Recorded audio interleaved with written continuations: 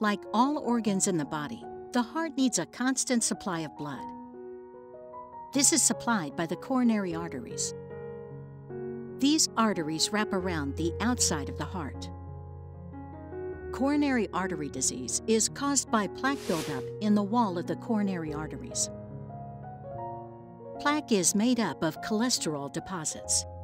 That causes the inside of the arteries to narrow over time. A coronary angioplasty is a procedure used to widen blocked or narrowed coronary arteries without open heart surgery. First, the doctor will numb the skin, which means you'll be awake during the procedure. A needle will be placed through the skin into one of your arteries through an incision through your groin, wrist, or arm. A thin, flexible guide will be inserted through the needle into the artery up to your heart via the arterial system. Once at the heart, a flexible tube called a catheter will be advanced through the wire to your coronary arteries. Then the guide wire will be removed, and a contrast dye will be injected through the tube. This special dye makes it possible for the X-ray device, called fluoroscopy, to identify the blockages in the artery.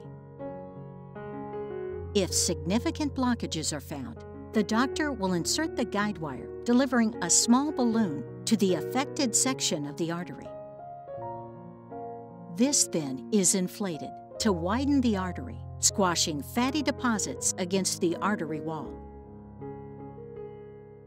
A stent looks like a tiny coil of wire mesh, supports the walls of your artery, and helps prevent it from re-narrowing after angioplasty.